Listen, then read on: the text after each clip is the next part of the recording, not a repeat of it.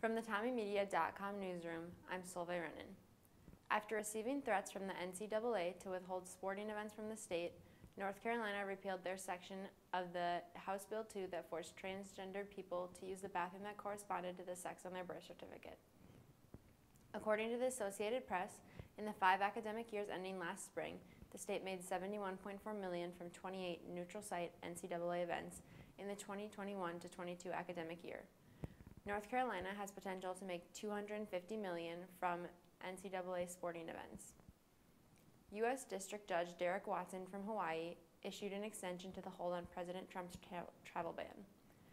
Government attorneys filed appeals to Watson's decision to the 9th U.S. Circuit Court of Appeals.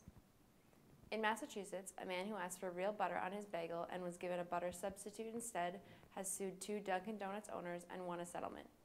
According to the Boston Globe, Jan Palanik's suits named 2 companies that own more than 20 stores.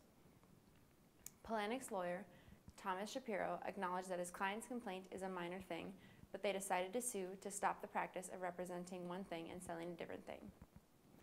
St. Thomas Business 200 professor Barbara Gorski was named Turning Point USA's Professor Watch List, a directory of college professors who are accused of advancing a liberal agenda. The watch list has been up since November 21, 2016. Over 170 professors across the country are named, including Gorski. According to the Professor Watch List, Gorski is named because she showed a documentary about campaign finance that negatively portrayed the Koch brothers. The site also says she taught students that success is based upon race and that they should share the fruits of their privilege, and they should feel guilty if they have more money or success than someone else. Check TommyMedia.com for the full story. For TommyMedia.com, I'm Solveig Rennan.